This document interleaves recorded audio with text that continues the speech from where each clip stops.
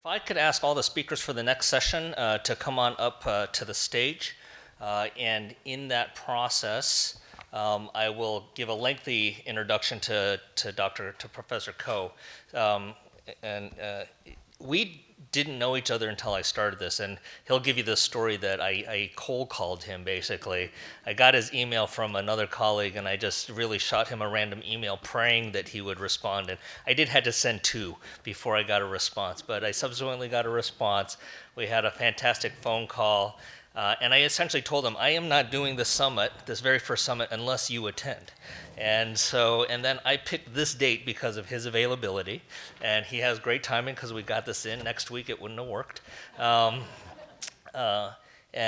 Literally met him for the first time yesterday. But for Korean Americans, he is legendary, right? He is what really we're extremely proud of his accomplishments. As you know, he's a professor at the School of Public Health at Harvard, but I think most people know him as the Assistant Secretary of Health in the Obama administration, played a key role with Professor So in getting the hepatitis B screening recommendations. And I always tell people that I am following Professor So's playbook. And part of that was making sure that we got Howard Ko involved. And then I just want to finish with one unique story about Howard that I learned yesterday at dinner. He is beyond an overachiever. He trained in internal medicine and then went on and was chief resident and then went on to do a fellowship in oncology. And then if that wasn't enough, he then went on to do another residency in dermatology. So he has had extensive training. He got into politics by being asked to be the public health, the Commissioner of Health for the state of Massachusetts, and then subsequently entered the national scene. And so we're excited to hear what Howard has to say on the approach to addressing healthcare disparities for Asian Americans. Hopefully we can apply this to gastric cancer, and we hope to use his wisdom and his experience to move this field forward. So without further ado, please welcome Howard Ko.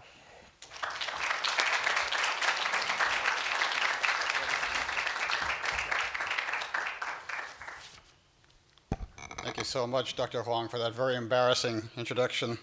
It's really a great honor to be here and to see this wonderful group gather together to address such an important area for health disparities in our country. And the story that Professor Huang just told is true. Getting that cold call a year ago from some guy I didn't know saying, you got to be here, this is a very important issue and you can help us. That's been the beginning of this journey that we're celebrating today, and to be here and now see this tremendous group of colleagues with expertise in so many areas of public health is very, very gratifying to me. I also am delighted to see some old friends. Dr. So has been mentioned multiple times, and you'll be hearing from him and me a little bit on the hepatitis efforts that we shared. Dr. David Greenwald is here, and he and I work together on colorectal cancer screening, and another public health collaboration. And so when I look around the room, there's so many of you who have tackled areas very, very important to the future health of our country. And Dr. Huang asked me to give a very broad overview on the approach to addressing healthcare disparities for Asian Americans, an issue that's important to all of us professionally and personally. This is an area that I've been thinking a lot about since I was a young physician out of training, looking for data relevant to our population, looking for strategies relevant to our population, and initially finding absolutely nothing. So the fact that a number of years later we have care and efforts led by all of you is something that I find most inspiring. I also should say, on a personal basis before I start in, that the whole area of cancer prevention and screening is how I started my public health career, starting in tobacco control, actually, but then also in melanoma early detection and screening. So the excellent presentations I heard this morning raising the issues about screening, about who can screen, when to screen, how often, reductions in incidence and mortality that we all strive for, the excellence study design that we all strive for. These are themes I've been thinking about for a good part of my career. So let me begin on a very personal note. It was my great honor to serve this country as Assistant Secretary for Health from 2009 to 2014. I don't know how many of you have ever served in government, but I never planned to be doing this when I got my MD many years ago. Now I'm standing before you as a physician who served in state government as the Commissioner of Public Health in Massachusetts from 97 to 2003, and then as the Assistant Secretary from 2009 to 2014. I had the great privilege of working under two secretaries. Kathleen Sebelius, seen here, was the one who swore me in. She's an extraordinarily dedicated public health professional. To work with the President as he pioneered so many health efforts, particularly including the ACA, and we're approaching the 10th anniversary of the Affordable Care Act in 2 weeks, so stay tuned on that. To work with the First Lady on her historic Let's Move effort was something that I treasure.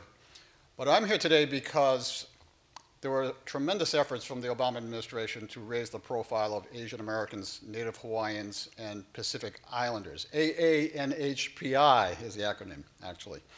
And so of all the photos that I treasure, the one on the lower right is one that I am particularly appreciative of, and that's when President Obama, in the fall of 2009, decided to resurrect the White House Initiative on Asian Americans and Native Hawaiians and Pacific Islanders, and asked for his highest-ranking Asian American appointees to stand behind him in the White House as he signed this executive order. So maybe you can see standing right behind the President is me with the blue tie, and standing right to my left, the gentleman in the pink tie, is my brother, Harold Koh, who at the time was the top lawyer in the State Department under Secretary Clinton. So that was a tremendous privilege, and needless to say, my mother really likes this picture. And so of the many programs and efforts I was privileged to pursue as Assistant Secretary, I saw this as a unique opportunity to try to do more for the Asian American, Native Hawaiian, and Pacific Islander community. I had the great privilege on the top left of meeting the historic Senator Inouye from Hawaii. He served for decades in the Senate before passing away. On the top right, a picture with then UN Secretary General Ban Ki-moon. And by the way, that very handsome guy on Secretary General Ban Ki-moon's left is my son, Daniel Koh, who was at the time Chief of Staff to the Mayor of Boston, Marty Walsh.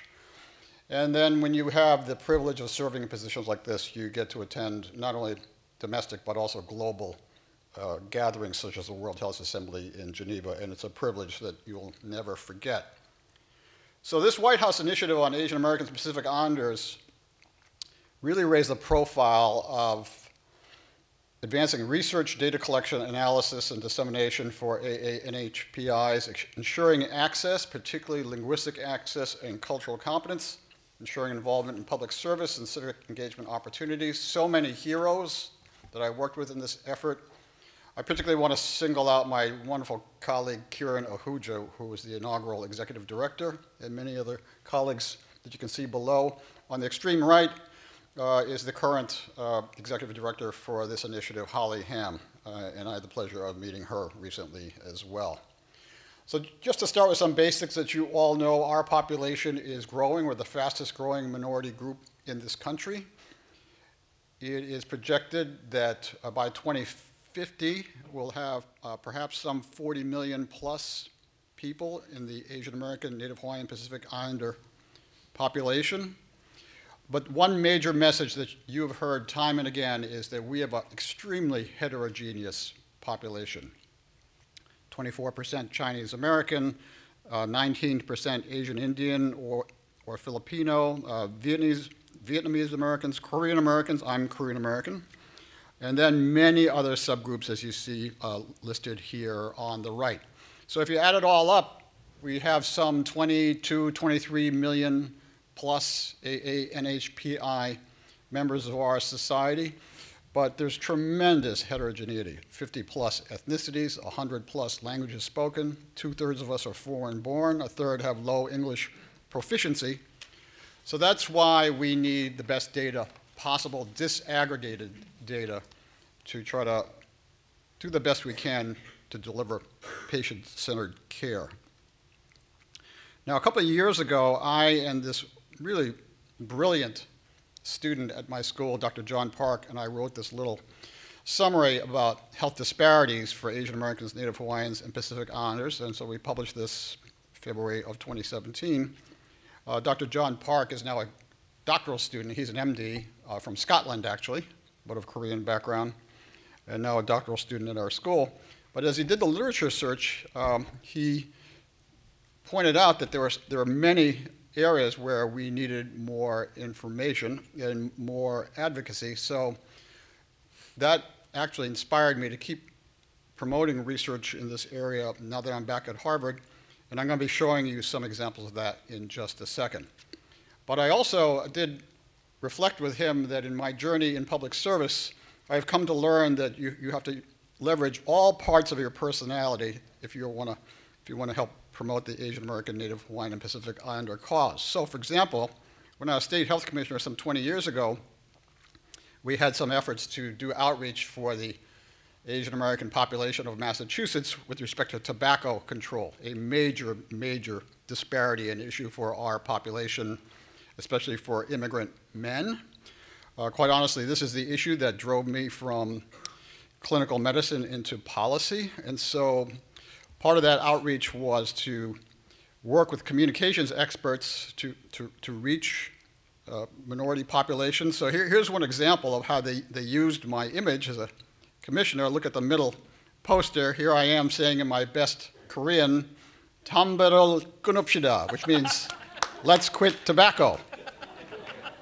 But I was very surprised when the consultant also showed these other posters of me saying the same thing in Chinese on the left. I don't speak a word of Chinese. On the right, they have me on top of some temple. I didn't ask to be there for that one either.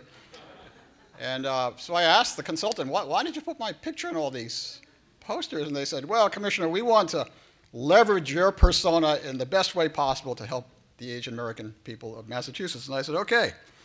And I never forgot that. So this theme will come up again, as you'll see a little bit later.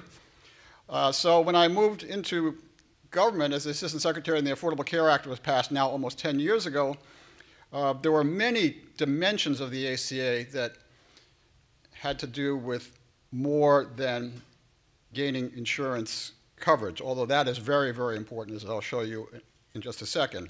And here's one advance that I'm very, very proud of, so-called Section 4302 of the ACA, Updating Data Collection Standards. What did Section 4302 do? It required health surveys sponsored by the Department of Health and Human Services involving self-reported information to include additional detail for race, ethnicity, sex, primary language, and disability status.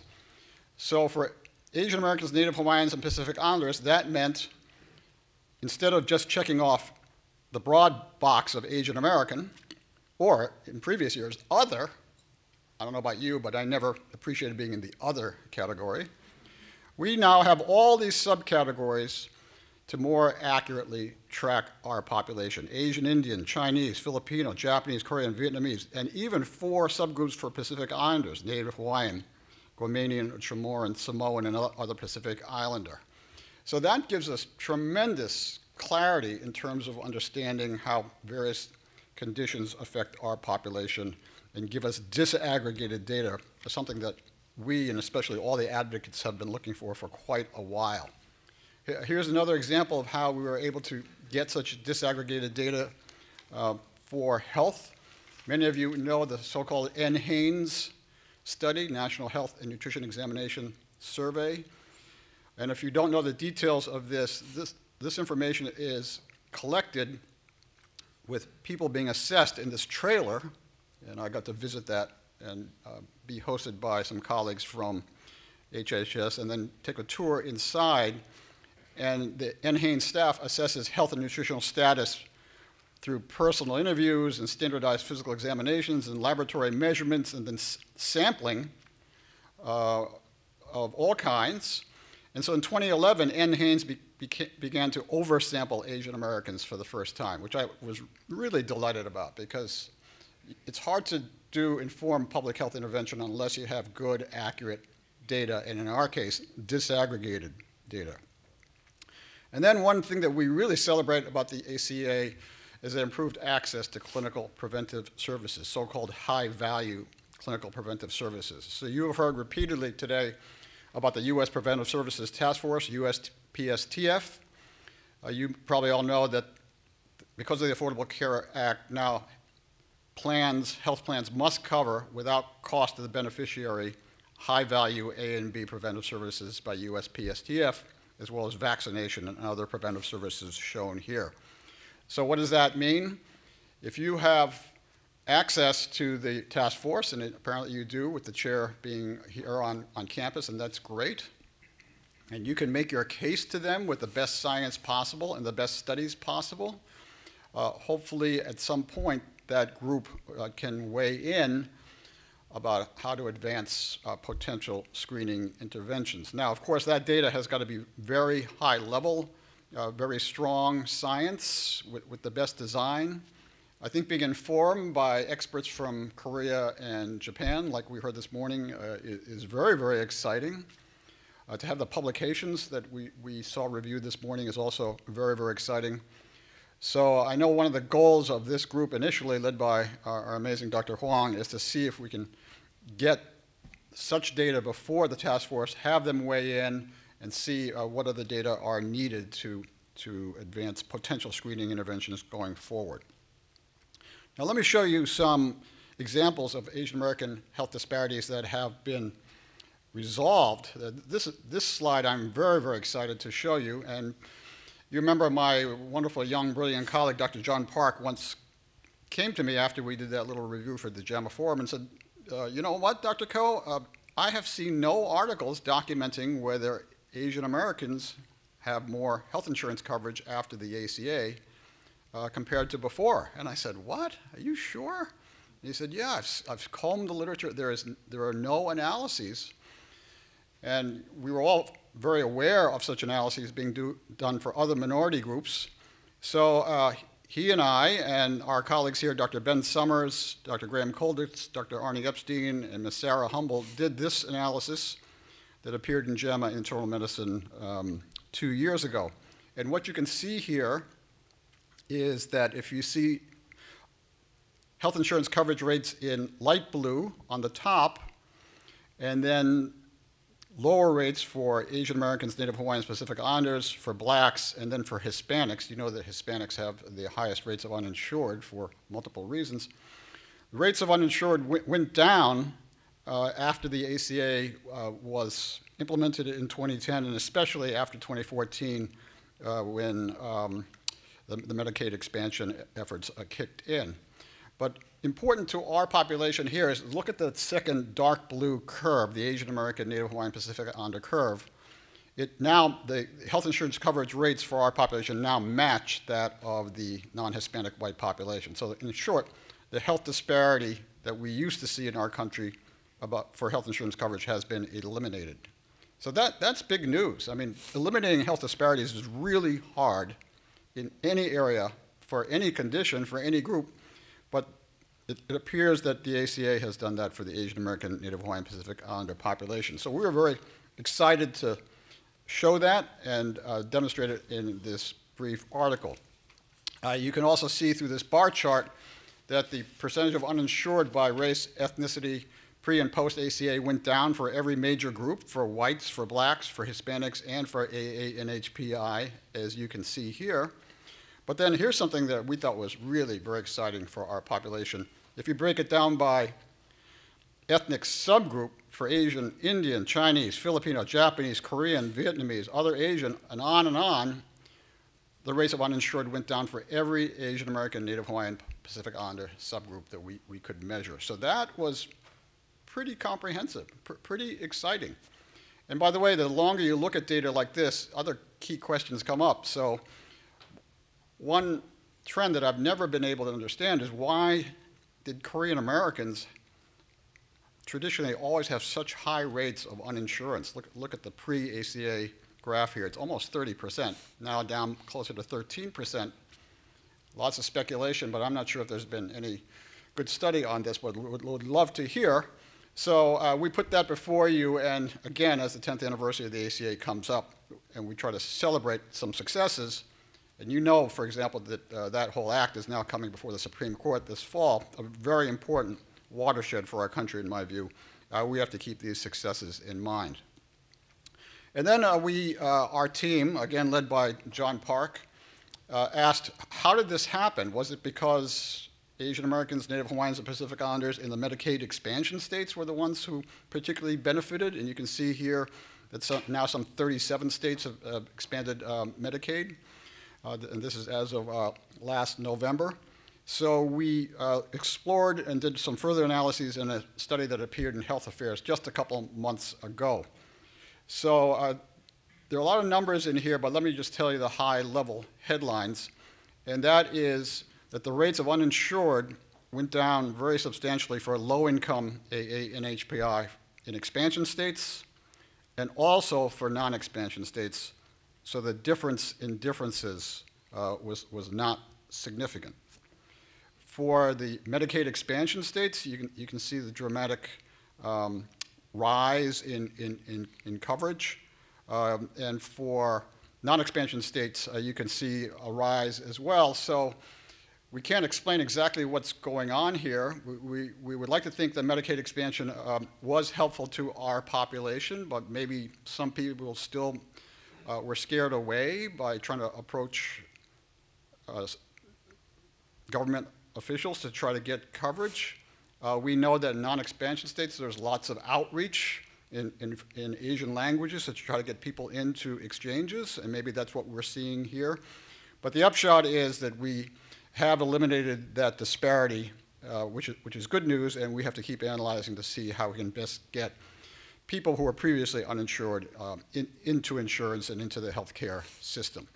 So now let's move on to health disparities. There's so many of them. Hepatitis we'll be mentioning many times. Cardiovascular mortality. This bullet should say higher for for some AA and HPI subgroups, and there are colleagues here who have studied this carefully. Diabetes and obesity has gotten a lot of attention, and I want to say a little bit more about that in a second. The hepatitis theme you'll be hearing about a lot.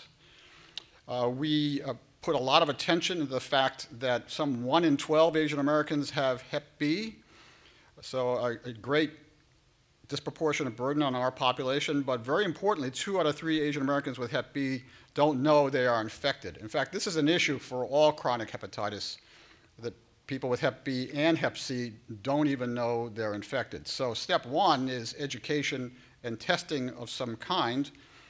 We are very proud to say that we joined forces to create a HHS National Viral Hepatitis Action Plan. Dr. So was absolutely instrumental in this. We were able to bring the Hep B and Hep C colleagues together and the advocates together. We rallied around some common goals about prevention, about reducing deaths, about reducing disparities, and monitoring and reporting on progress going forward. One thing I'm really proud of personally is that at the White House, we were able to institute a World Hepatitis Day that now happens annually in addition to the World AIDS Day that's been going on for quite a long time. And then if you followed the news, one thing that we were very excited about was that Hep C baby boomer screening was implemented during that time for people ages between 45 and 65. And then just last week, the USPSTF agreed to expand such screening for people 18 and over. On the Hep B side, Dr. So will tell you much more about the screening recommendations and the vaccination recommendations as well. So we would like to think that if you get everybody together behind a plan, that we can make some progress here. And we would like to think that that's perhaps a model for what the gastric cancer community is trying to do right here. So I was really privileged to play a role in all this. There was lots of outreach, partnerships with API communities, posters in various languages, public service announcements. They put me on a poster, take care of your liver, and yes, you guessed it. All these languages, you know, so very, very happy to use any part of my persona to promote the message of public health. A couple comments on obesity, which is very fascinating, and I don't know if you follow this, but again, perhaps a model for us as we launch into gastric cancer early detection and potential screening issues. You may know that Asian Americans have a higher prevalence of type 2 diabetes at relatively lower BMI cut points than whites, for reasons that we can discuss later. So in 2015, the American Diabetes Association released a position statement encouraging diabetes testing for Asian Americans when their BMI is over 23, as opposed to over 25 for the rest of the population. So that's gotten some traction, and the Asian American diabetes advocates have gotten together and have worked with various groups across the country to start this Screen at 23 campaign to raise awareness and say if you're an Asian American, Native Hawaiian, Pacific Islander, your BMI is 23 or over, maybe diabetes screening could be appropriate for you. This is still very, very new, but you see some of the groups here that are trying to push this together. So if we can get all the advocates and groups working together on these various health disparity issues, it could be that we can increase momentum and make progress accelerate. So as we center now on the cancer area, you've seen these slides now over and over again. A wonderful presentation this morning from Dr. Dennis Deepin, another good colleague of mine. I hadn't seen him in a while, and his colleague. And then you see Dr. Scarlett Gomez here, whose data I am showing with respect to liver cancer and stomach cancer rates in AA-NHPI populations. So this is the target for us.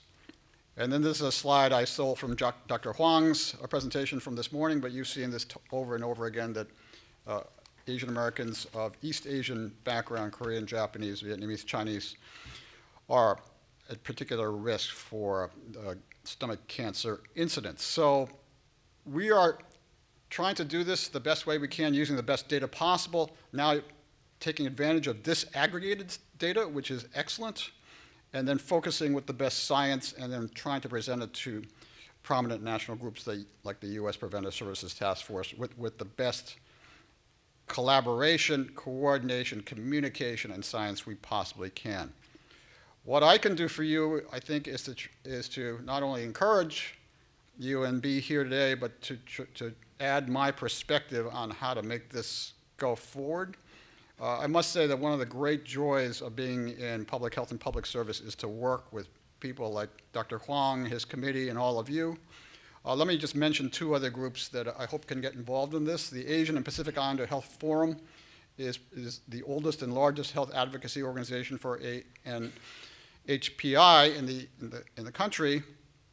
I did talk to Kathy Ko-Chin, who's been the president and CEO for quite a while, about this initiative, but apparently she could not come today, but I'm hoping you can work with the forum going forward. They're based in San Francisco, by the way. This is a really strong and savvy advocacy group, and they were in DC all the time pushing for health insurance coverage under the Affordable Care Act, and look at the results, right? And then another group that I'm very, very proud of is the Association for Asian Pacific Community Health Organizations, or APCHO. I think there are a couple dozen Asian-centered community health centers in the country that's under the APCHO umbrella.